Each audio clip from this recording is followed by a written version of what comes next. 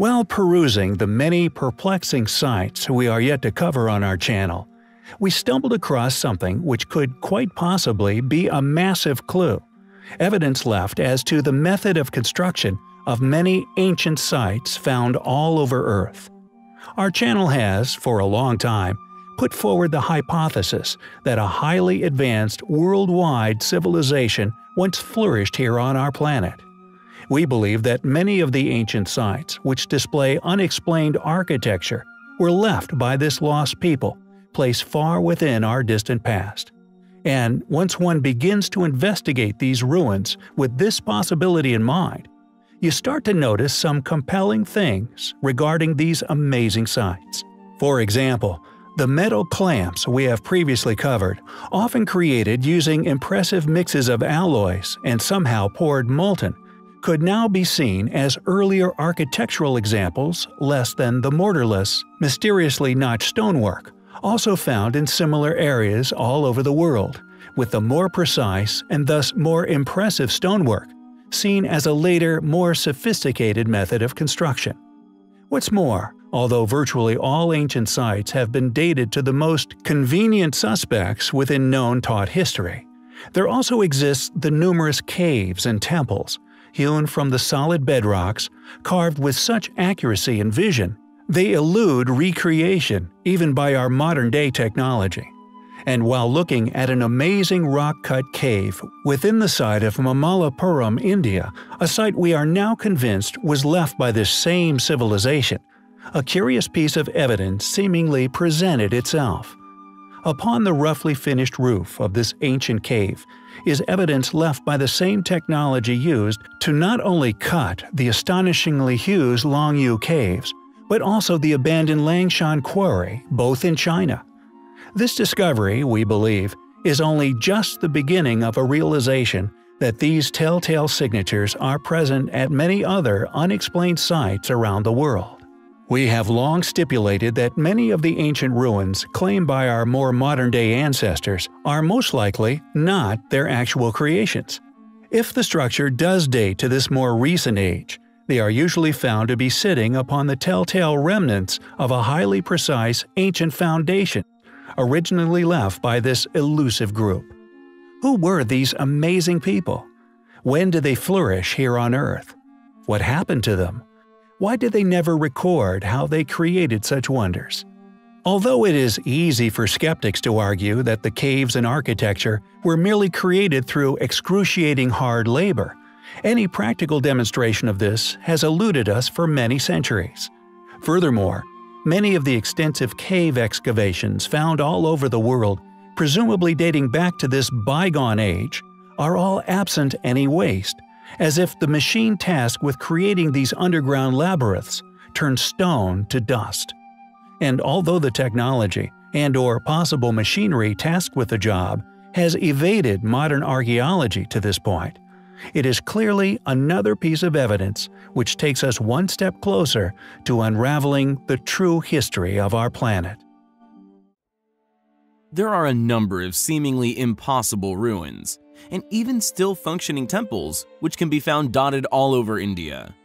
Most of these structures, somehow conjured from solid bedrock or stone hillside, with such accuracy they baffle all who explore them.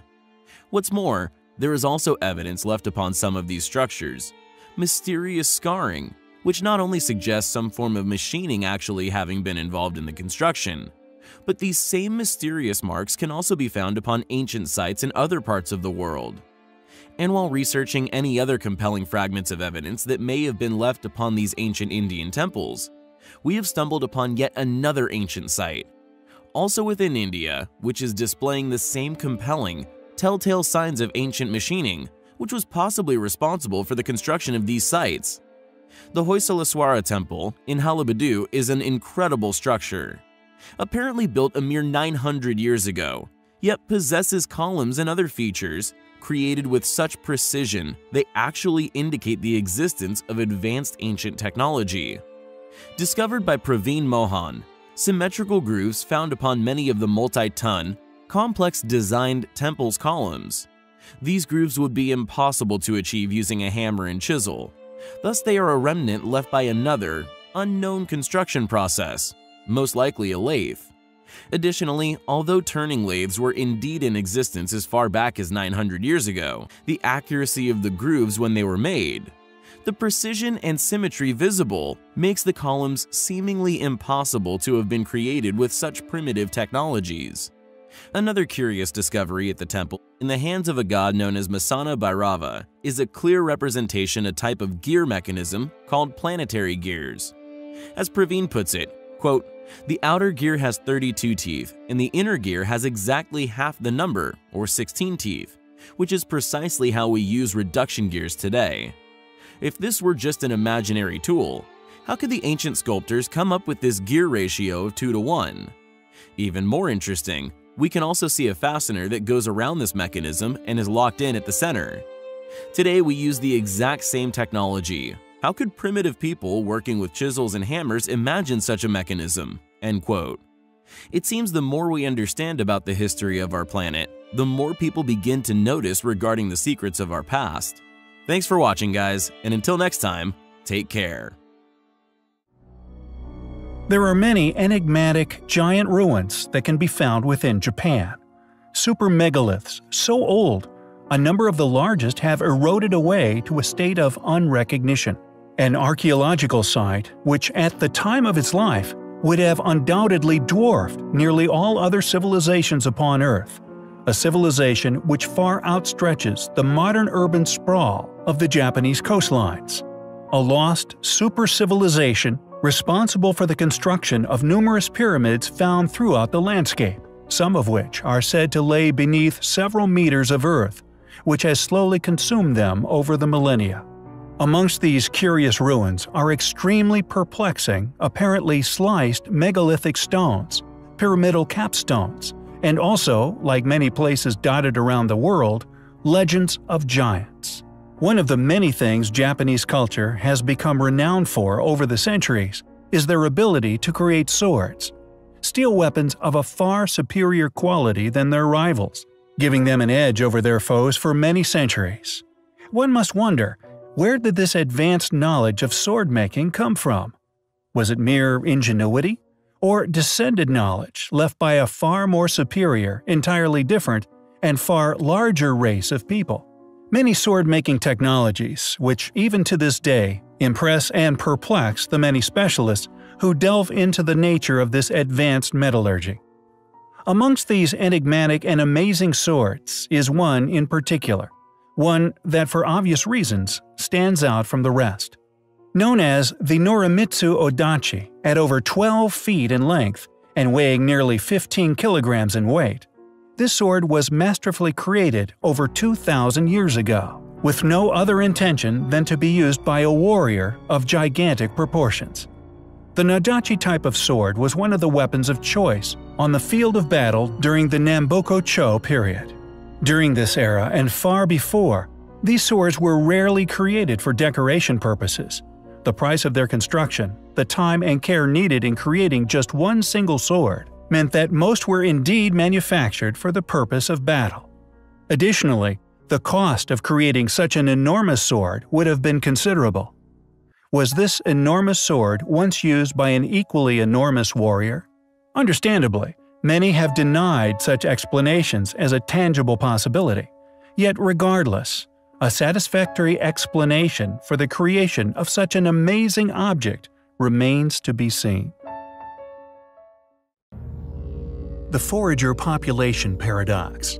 Along with a number of other paradoxes found in a number of academic fields of research, is now finally rediscovering much regarding our past, vindicating proof of what we have long argued is still hidden. In many areas, buried under meters of earth or virtually impenetrable forests, chapters of lost human history lay waiting to be found, which due to our research into similarities and differentiating factors within unexplained ruins, at least 3 advanced civilizations once lost, we claim are now finally being rediscovered. Geological research has proven again and again, through the dating of many natural processes, the submergence of land masses, along with studies into erosion rates. Along with carbon radiation dating, Many ruins, once claimed as a mere few thousand years old, have inadvertently, regardless of the subsequent conservative attempts at dating these zones, are now shown to have been undeniably far older. Yet the forager population paradox is scientific evidence which demonstrates that human civilizations did indeed once experience a global catastrophe.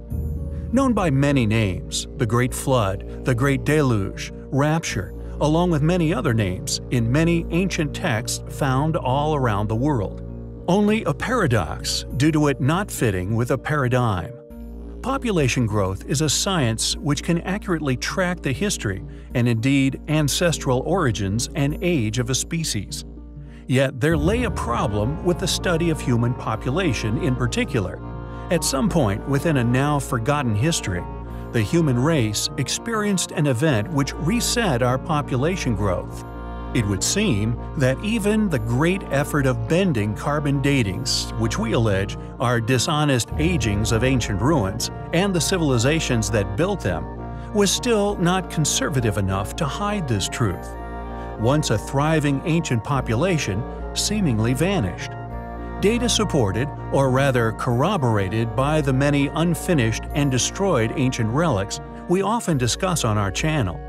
According to the proceedings of National Academy of Science USA, in a research project titled "Periodic Catastrophes Over Human Evolutionary History Are Necessary to Explain the Forager Population Paradox," they state, and I quote, "Investigating multiple demographic scenarios in a large sample of human and chimpanzee populations, we find that periodic catastrophes combined with plausible fertility or mortality reductions can reasonably generate zero population growth.